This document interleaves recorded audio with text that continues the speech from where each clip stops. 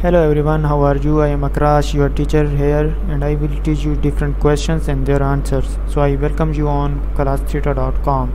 So our today's question is, what age range is considered for child CPR? And answer of the question is 1 year of age to puberty. Thank you for watching the video. If you have any question related to this video, please post a comment below. If you have any question in your mind, you can also post on the website and I will be answering you in the next video. Thank you for engaging with us. Until next video, bye bye.